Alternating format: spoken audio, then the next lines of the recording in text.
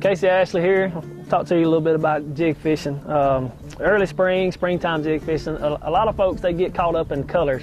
I keep it simple. You know, a lot of people hear me talk a lot about peanut butter and jelly jigs, but that color is very good in the summertime. It's not so good in the fall or in the early spring. And the reason being is the crawfish change colors. That's more of a brim pattern.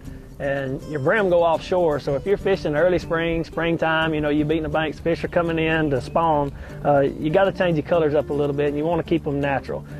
Green pumpkin, brown and oranges, plain brown are all good colors. This color right here, this is a homemade jig. It's called Brown Craw.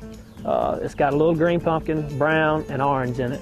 And this is a jig that's always tied on my rod this time of year. And the reason being is I can fish it in super clear water, or I can fish it in stained water. And stained water to me is, you know, when you can see 6 to 10 inches in the water, you know, your bait disappears. And they will still bite this with a green pumpkin chunk. I throw a green pumpkin Zoom Super Chunk Junior on this all the time in the spring.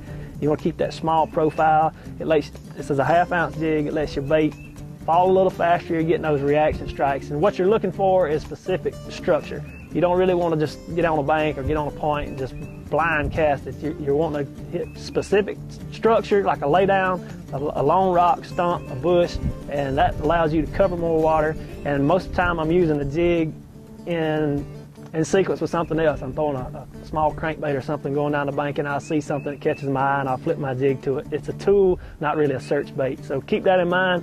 It'll help you catch more fish on a jig in the spring.